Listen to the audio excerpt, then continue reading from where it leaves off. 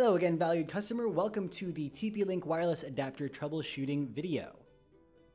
In this video, we're going to explain how to troubleshoot the three following issues. 1. The driver fails to install. 2. Your Windows PC cannot detect a Wi-Fi signal. And 3. Your Windows computer is unable to connect to a specified Wi-Fi network, or you are connected to a Wi-Fi network but there is no internet access. Let's first take a look at if the driver fails to install. First, detach the wireless adapter from your computer. Plug it in again, making sure it is securely connected. Then reboot your computer and try to install the driver again. Now, if you are still unable to install the driver, follow these steps to install the driver manually. In this demo, we're going to use the Windows 10 operating system and the Archer T9UH wireless adapter. Insert your adapter and extract the driver file you've downloaded. In the search bar, type and select Control Panel. Here we go. Select System and Security, followed by System.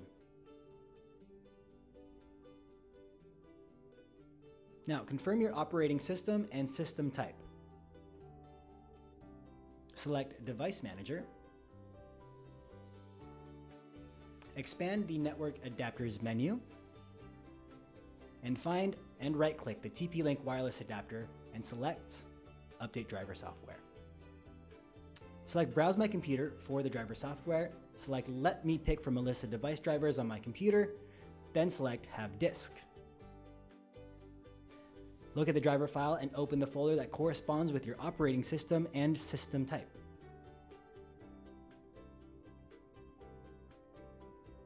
Choose the INF file and click Open.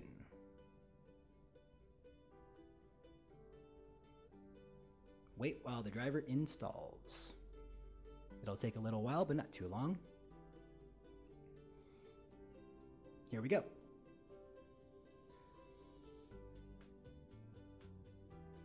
Right-click your TP-Link wireless adapter and select Properties. Make sure the device status is labeled "This device is working properly." Okay, how about if your Windows computer cannot detect a Wi-Fi signal? Well, this is what you can do.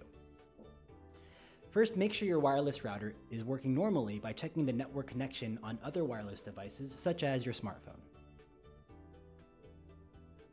2. Check if the adapter is connected securely and its LED light is on. 3. Go ahead and reboot your computer. If the problem persists, the following steps will check the working status of the adapter. Okay, in the search bar, type and select Device Manager. There it is.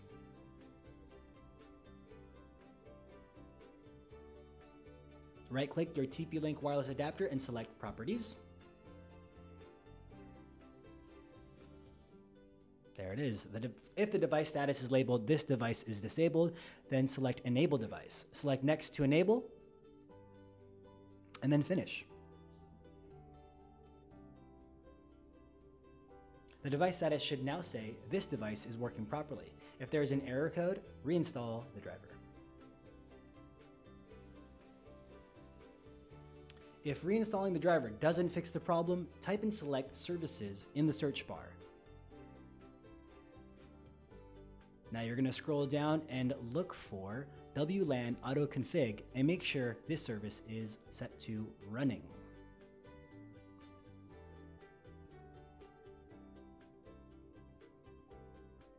If it's not, right-click it and select Start to enable this service.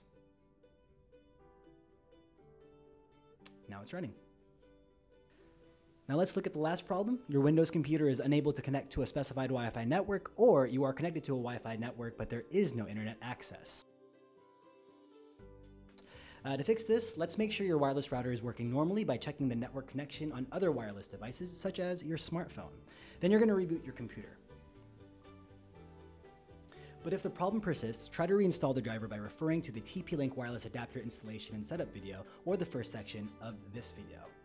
Now, we really hope this helped you out. If not, you can always contact us. Thank you for watching,